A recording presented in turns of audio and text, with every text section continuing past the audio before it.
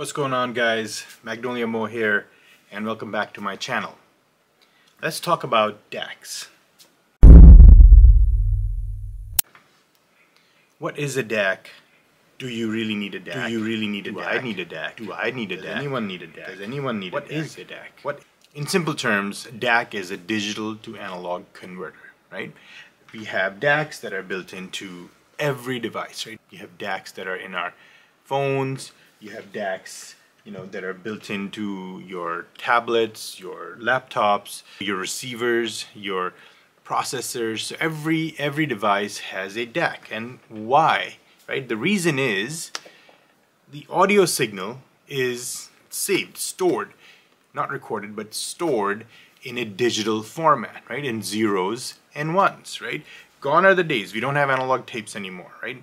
I used to have a tape recorder, tape deck, tape player, recorder. It was all analog. Yeah, I have vinyl, still have vinyl. Vinyl is analog, right? But for the ease of transferring data, right, in this generation, right, whether it's streaming, whether it's on on physical media, it's all stored digitally in zeros and ones. Our brains do not understand zeros and ones. Our brain understands the analog sound wave, the analog waveform, right? The analog waveform is derived from converting the digital zeros and ones into the analog waveform, right? So you have your device, you have your, let's say you have your tablet or your phone. You got your digital signal right here.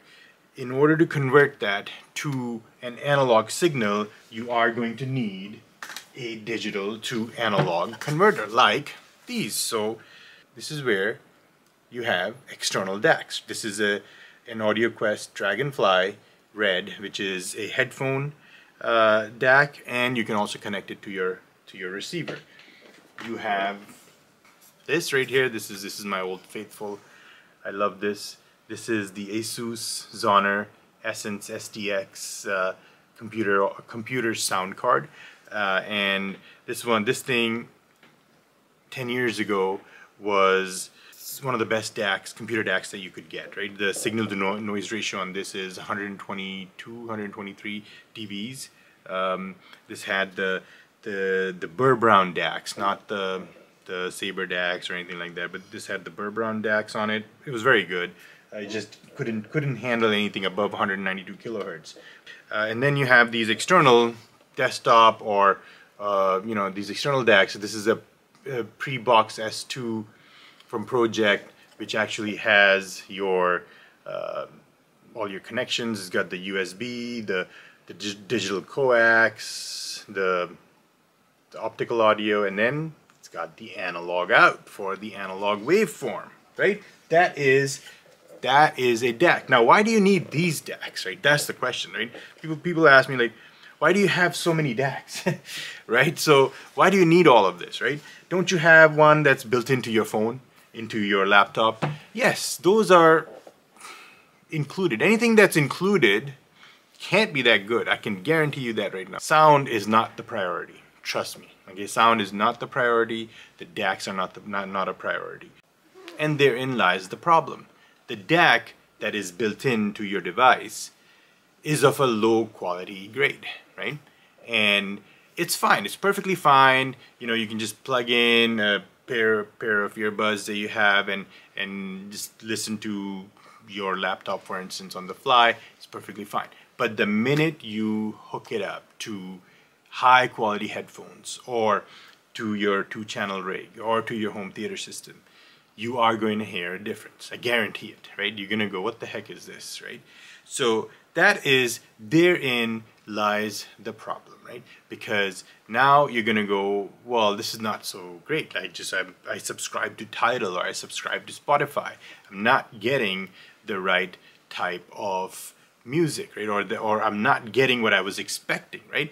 That is the issue. So to recreate the original analog waveform that was created by the artist, you need to have a high quality DAC, whether it's a high quality computer DAC or an outboard DAC or what, or just that audio quest that I was talking about. That little thing does wonders, okay?